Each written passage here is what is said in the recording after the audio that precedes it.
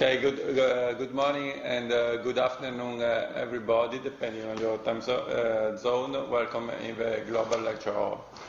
Today we have a very interesting session. We have three guest lectures, more or less all on the topic of the day, which is well, if you want, it is overall the topic of all the lecture, and it is morphological computation, self-organization of behaviors, and adaptive morphology. We will have three lectures, one from Helmut Hauser around 9:30 Central European Time, one from Alexander Schmitz from Waseda University, and one from Sabine Awad. I will give you some more detail when we pass to the, I will introduce you the lecturers. So the topic of today is, as usual, so if you want, we go a little bit deeper in the concepts that we have so far introduced from the very beginning. So what we have said is that we are looking for a more deep approach to robotics, despite the fact that robotics is having, with the current technologies and scientific approaches, remarkable success. So what we essentially say is that this mechanistic approach was already exploited in robotics from the very beginning. So this state automaton was, in the 16th century, like using this picture, was implemented with with gears and belts and other levers. While now it is implemented in microprocessor or even in complex multi-parallel execution processor. But the idea is the same: state machines connected to the physical system with some feedback. As told, this approach is already extremely successful, so we expect growth in the industrial, meaning industrial and service. So robotics products, and this, I told you many times, is probably a conservative estimate. We expect a growth of 8–9% per annum. But as told, we think this is the second wave. So we have the first wave, which is putting good old-fashioned welding robots everywhere. The second phase is now giving sight to those robots, giving haptics to the robots, giving some kind of basic intelligence by machine learning and AI. This is what we call the second wave. What really has the potential to completely and radically, let's say, respecting the promise of robotics is the third, what we expect as the third way. So where bionic, morphological computation, self-organization, complexity, new materials, we have a tremendous need of new materials, will allow an animal-like intelligence in robots. So we just as a recap, we have seen that good old-fashioned AI, as we call it, GoFi, is based on this mechanistic concept of cognition as computation.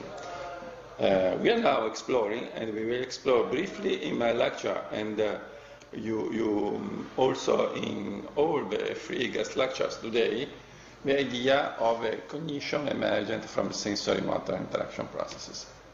Now, we put the frame of reference problem as a main issue with GoFi.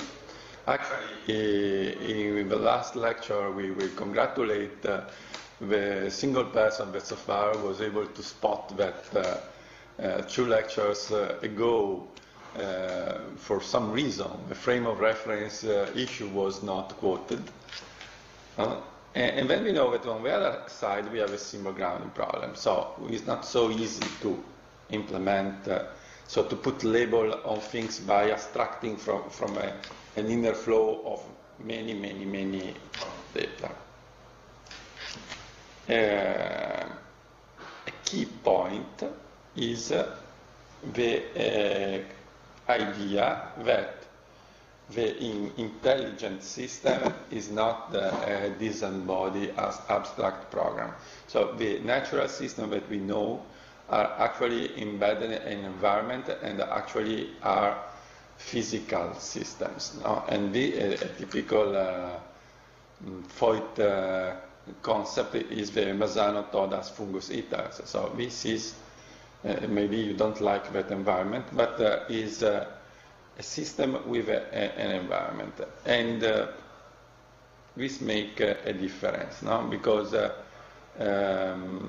for instance, ticks live in, you know, the animals that the parasite animal that you can find on dogs or other pets or wild animals. So these ticks have a very simple perception of the world.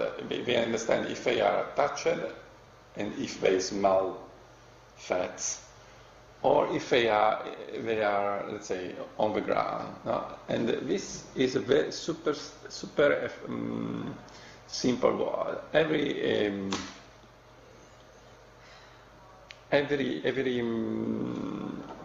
living agent has actually the kind of sensory equipment which is fit for the behavioral goals of that system. And the behaviors are those that, in the natural world, those that allow the survival of the species. So, and this is what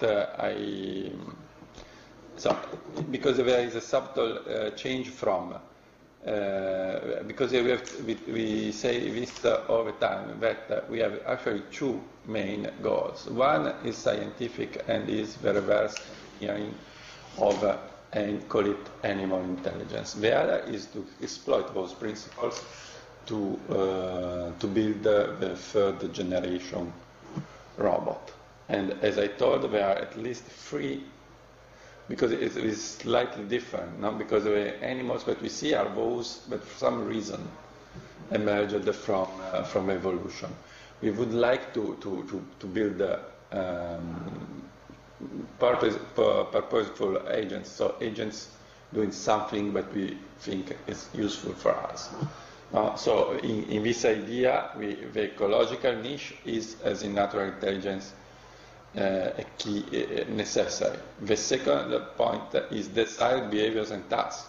This is a main difference, because we are talking about design. So what I want to do with this system, just cleaning the floor, exploring a moon of Saturn. So the object like system like the fungus eater, no? Because also the idea of a fungus eater actually has been implemented, because if you think about, if you want long-term, an agent which is able to explore, for instance, a forest for a long time, it needs a fuel, and taking the fuel from fungus, mushrooms, or other plants makes sense.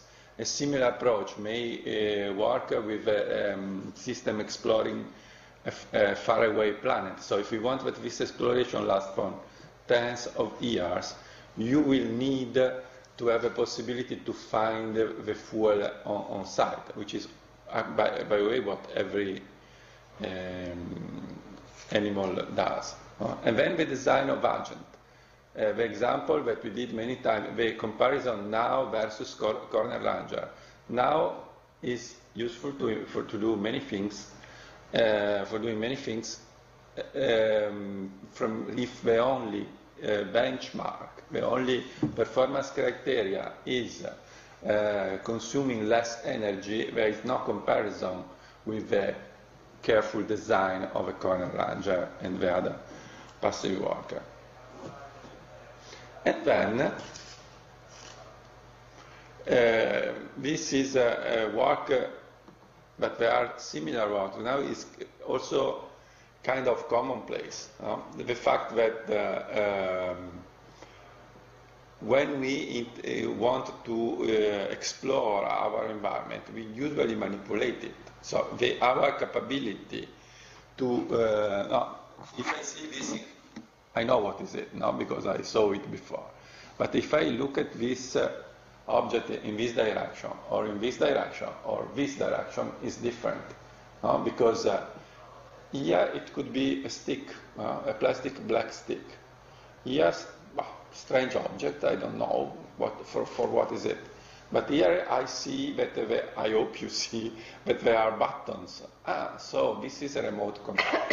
And now I understand it. Now, another thing that was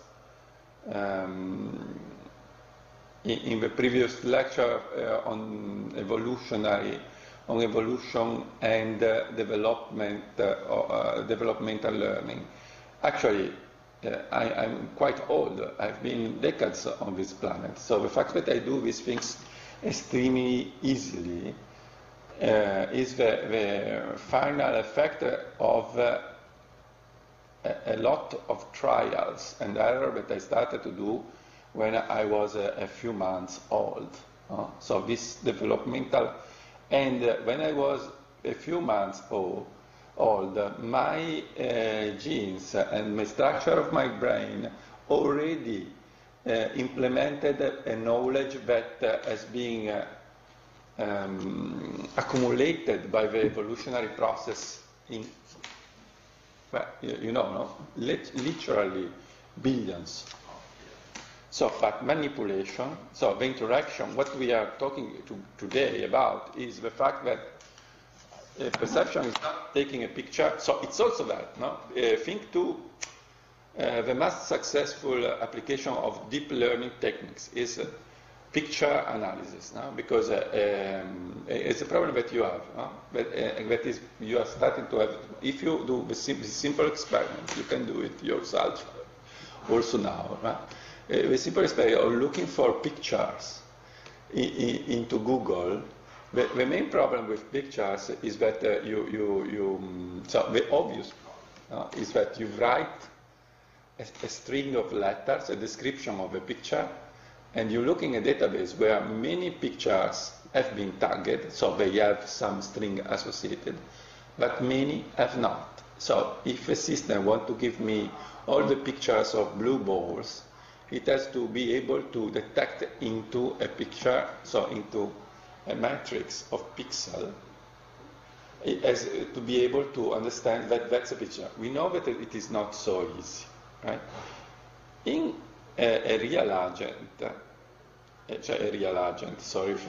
in an embodied agent working in a real environment, something can be simplified. In this case, is this a piece of black plastic with no apparent purpose, or is this a remote control? What I have to do is turn it upside. And this is the basic. In this work by Mehta and Fitzpatrick, I think in 2008, it has been shown how this possibility actually makes perception much faster.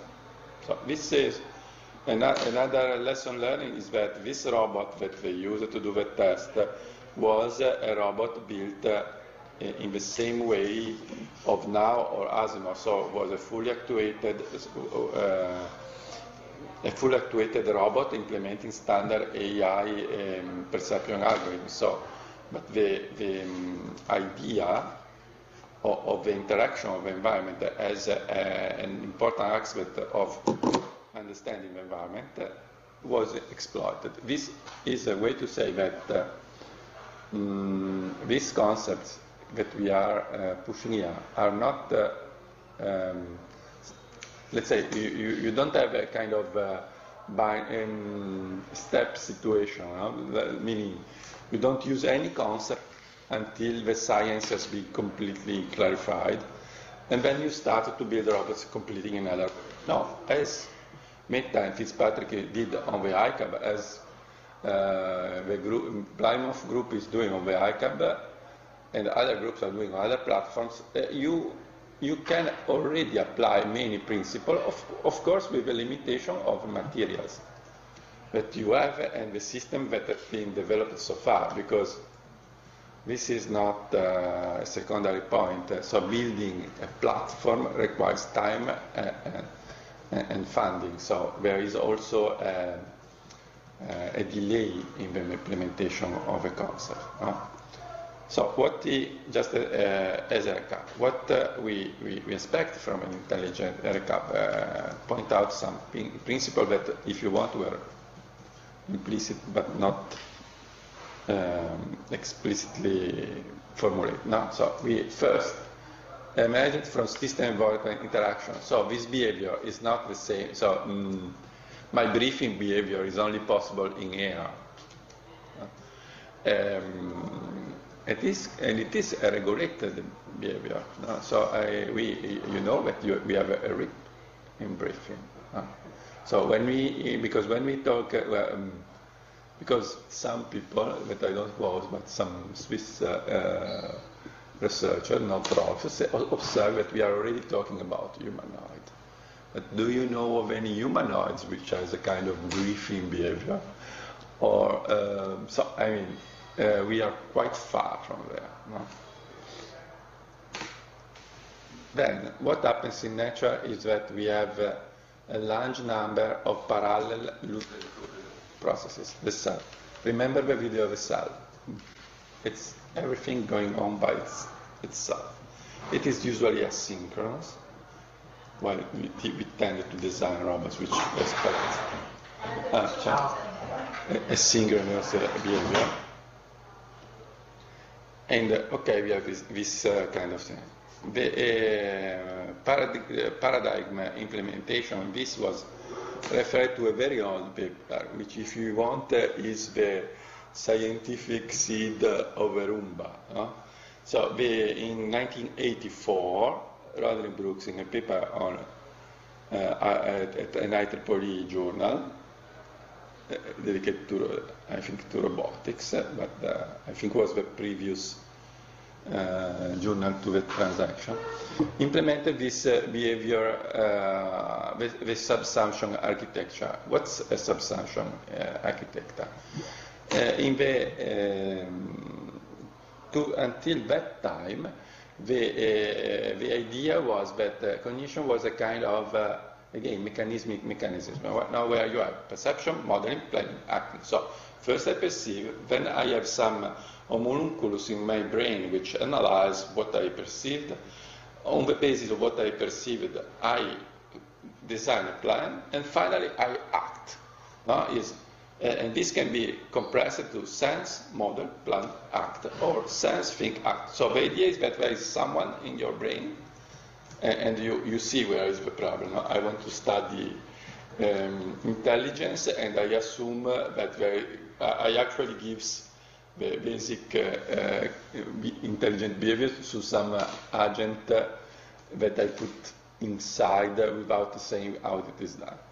The behavior-based approach of a subsumption in architecture assumes that you have several parallel behaviors, and that the problem is to prioritize those parallel behaviors.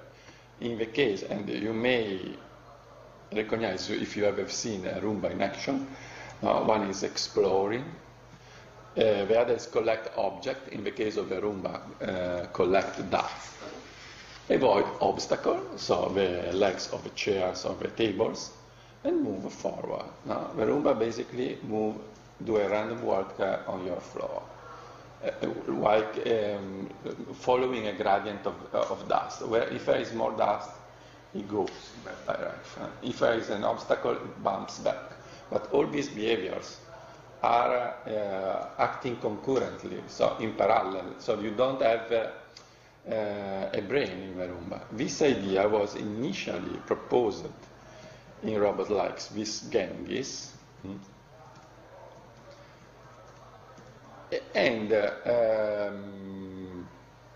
actually, think about that, it became an industrial product some 20 years later. hopefully in the future we will be able to be faster.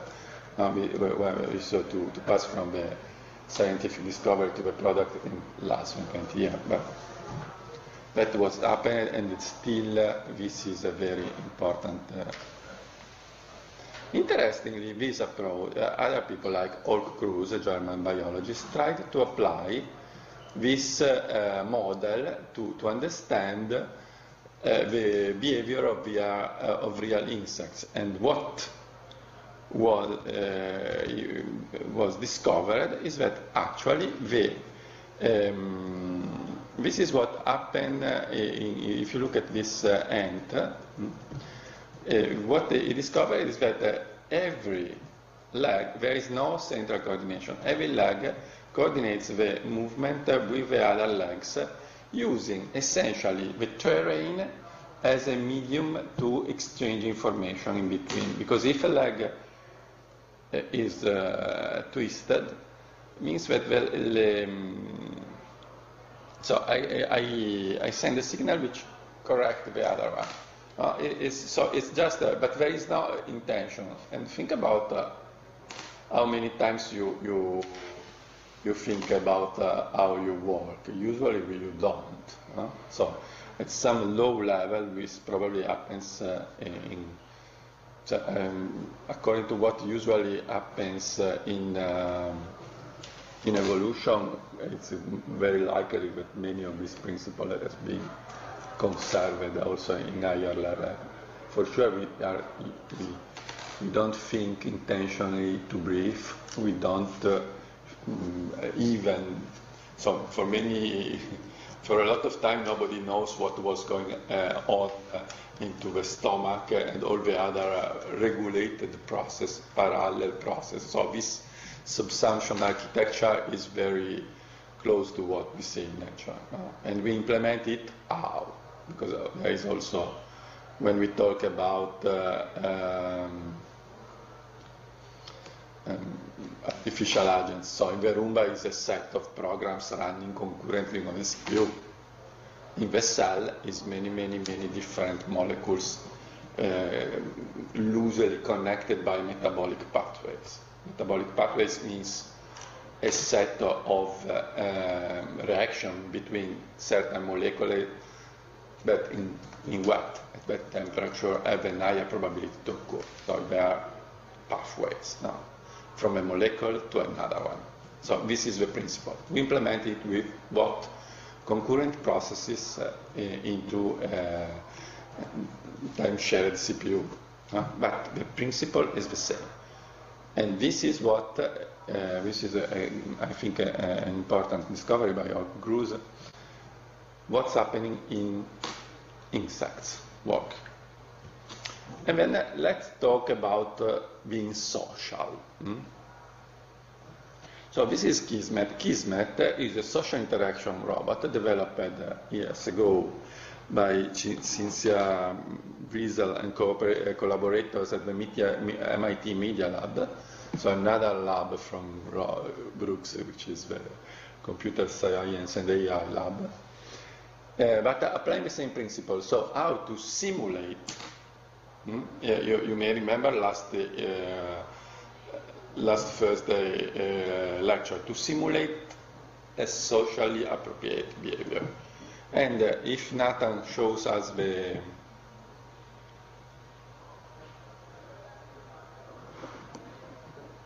I like you, Kismet. You're a pretty funny person. No, what is relevant. Do you laugh at all? I laugh a lot. This is again a Carol says I laugh a lot. architecture. Of course, it was the topic of last lecture to discuss, and also in the first lecture, in the example of the squares chasing the triangles. It's a matter, of course, what does it mean to be socially appropriate? So to behave in a socially appropriate way. An example like this seems to show that it might be a set of reflexes that we are adapted to recognize as social cues. Of course, it's a completely different issue, the issues that were touched in last lectures, which were if this system is conscious at all. No, not at all. This system reacts to my behavior in a way that I am used to recognize as socially appropriate. Emotionally also. But simulation of emotion and simulation of behavior are different things from the fact there is someone there. This is a nice example of simulation. About, okay. I think there's something here between us. But for sure, we, because this happens many times, and for instance in self-driving cars, of course, now we use conscious beings to drive taxis, but it's necessary to be conscious to go from point A to B in a city and and in the meantime avoiding obstacles and children and people crossing out the street, but not necessarily. So here, the message here is that many of our face, pose, movement of body movement might actually be simple reflexes, but we recognize, implement. This is a topic for a potential topic for a future student presentation. Is okay. So you really think that because more or less we have not demonstrated, we have shown that the subsumption architecture proposed by Brooks may explain a lot of the behavior of insects. And so the very, very, very natural questions is, so you think that in this way, by putting layers and layers of this kind of emerging behavior, so layer of subsumption architectures, at some point you will have something very similar to a man or a woman. What was interesting in the previous video is, well, in terms of behaviors that I'm used to consider typically human, maybe yes. But it's a discussion. So you may go dig the literature and to say this discussion, because David Kirsch was essentially convinced that it was not a matter of packing layers and layers of this kind of emerging processes, but there was something more that this approach doesn't catch. So this might be a nice presentation in one of the two that we have. And then we have this very nice example where we are seeing three examples. The insects walking, kismet behavior, which seems extremely appropriate. And now we are talking about how a dog works, with an approach which is emerges from a complex dynamic. The principle are, so essentially we have some oscillation on knee joint, and we essentially exploit the morphological computation. This was done by Fumiya Idia, then a student of Rolf Pfeiffer at AI Lab in Zurich. And now in Cambridge, we had a guest lecture from him a few weeks ago.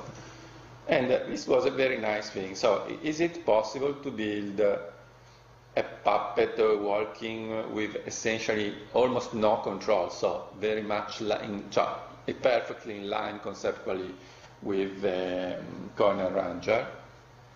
And now we may, Nathan may show a couple of videos.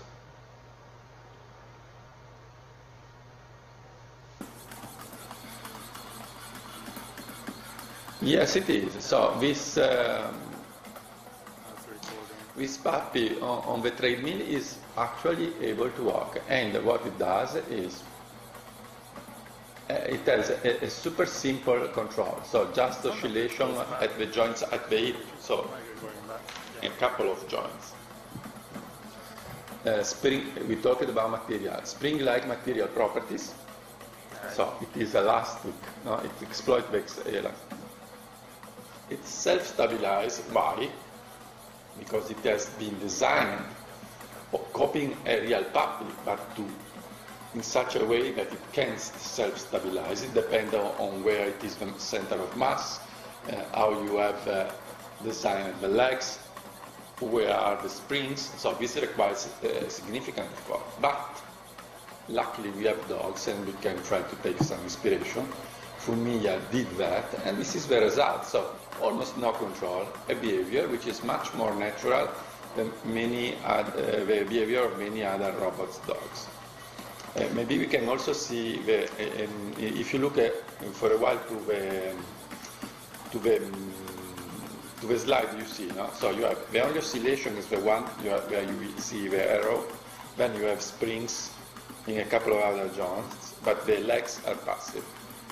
By the way, this mechanism that you see here with the treadmill, and you see in insect walking, is also called stigmergy, which is the fact that you transmit from leg to leg in some way, in a way that you can make more precise. You transmit information from one to the other.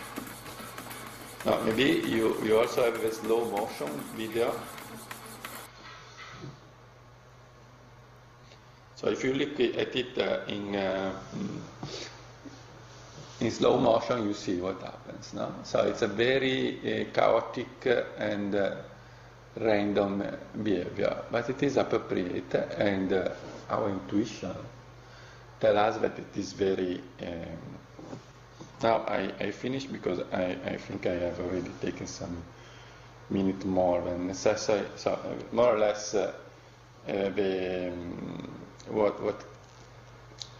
what we are seeing here is a structure. The structure of puppy is a kind of model architecture where I have the controller in animals, the central nervous system, a musculoskeletal system. I told you about material. So, if you think about the material design is much more sophisticated than any material that you have seen in any sophisticated artificial hand. And the ecological niche, the treadmill in the case of a puppet, in the case of Simon ants, and also real ants studied by Olk Kruse, the terrain where it works. And this is a question, it may be for next time, because today we have, but you can think offline about it.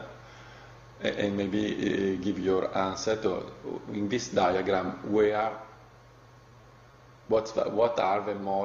is the most important part, and what's, if you want, the less, and the absolute, very, very, very least important. So, just to finish here, when I talked about information, actually, this stigma can be given a meaning using, I cannot do it in 1 minute, using concept coming from the communication, the information theory, meaning the communication theory developed by Shannon. It can be shown that there is a relation between the capability to manage the predictive information connecting sensor to actuators and appropriated intelligent behaviors. And there are many ways to show it. There is this paper that you may check, which is Tana Vetalia's the Transaction Robotics 2005. Also some work more sophisticated show how actually the embodiment influence the way information in Shannon sense flow. And just to conclude here, so our task is to understand systems like this, and we do it by modeling them with some very abstract simulation model like this one on the left, or apparently cumbersome system like the puppy, or like this, which is the H robot, which was very, very peculiar humanoid developed in a European project years ago, which actually is completely different. The nephew of humanoid of the Cherobo is Roboi, which is a system still used into the human brain project in the robotics section.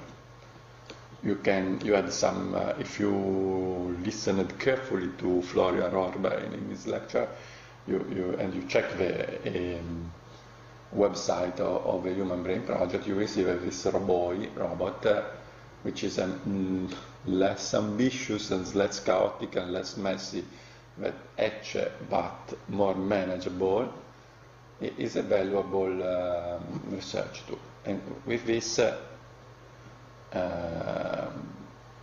I finish. No? So actually, there are different approaches to intelligence and robotics. As told, even this classical approach is quite successful. Let's check the other ones. Now I'm happy to, so from my side, now, and also you have, so we would like something like this, able to do the same cool things that we do with us. I'm telling you this every time, but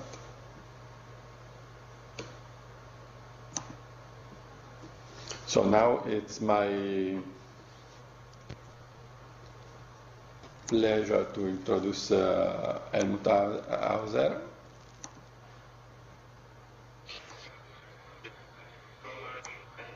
Yes, sorry. So I'm happy to introduce the student presentation from Berlin. Thank you.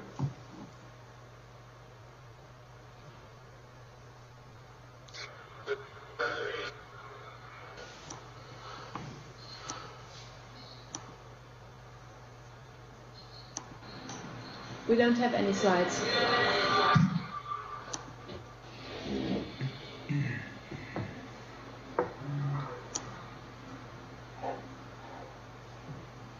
So we give a short introduction of the video we want to show, and Vanessa is doing that. Yeah, we had an exercise this week at university to try to build like an embodied robot in 1.5 hours. So we had an Arduino each group and 2 motors and some glue to build it. And we had to figure out how we build a robot such that it locomotes as fast as possible. And we want to share our results with you and have a short video for that. Okay, great. And for those who remember, it was inspired by the embedded system from several years ago, and now it's an improved version with Arduinos. And we will see in the video it's a very beautiful robot that is very skillful as well.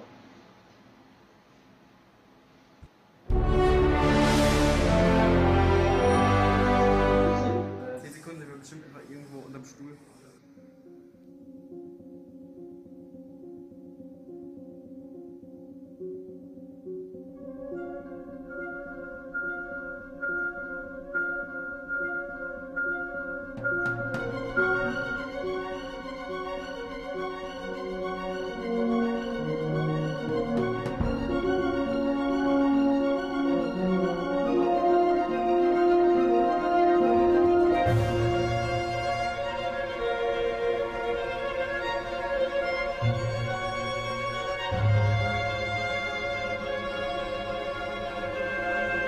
Wir brauchen noch eine Zeituhr. Achso, eigentlich Start und dann.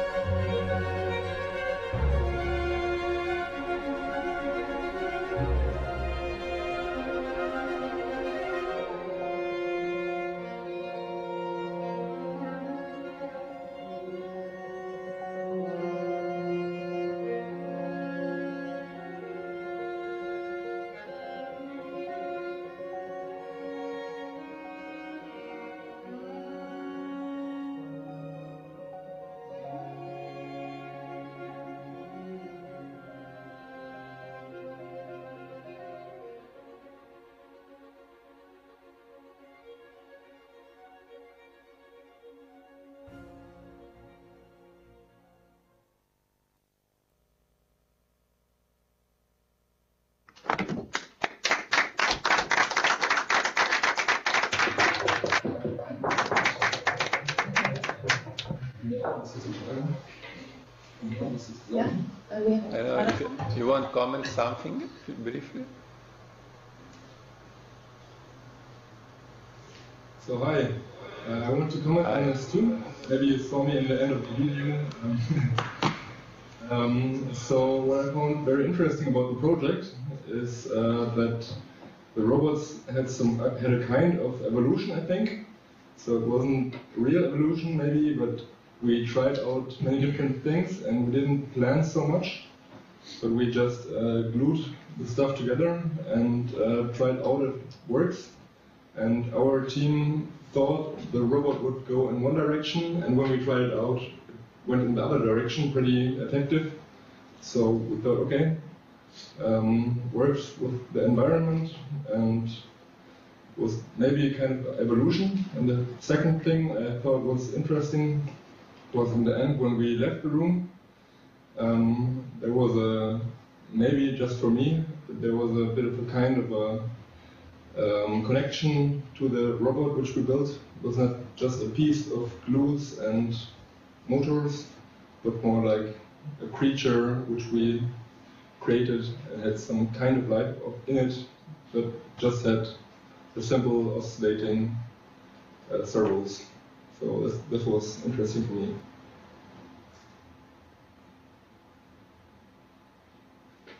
Okay, and all that was done in just 2 hours. So creating creatures in 2 hours. So I thought that was a pretty good achievement. Okay, thanks. So we give back to Fabio. And goodbye, everybody, and see you next week.